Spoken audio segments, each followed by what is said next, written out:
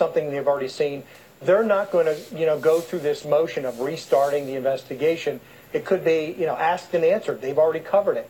I think it is something that is quite significant and something that's going to take them a period of time to go through to figure out what have we already seen, what have we not seen, how do we assess that, and how did we not know about this before? Were there false statements made? And if so, by who? Was there obstruction? If so, by who? And I think at that point, he felt obligated to tell Congress, and the director feels very seriously about congressional oversight. He felt like he's made that representation. He's been beaten up for the oversight, and now he's in the eye of a hurricane. The political winds from the right battered him for the last couple of months.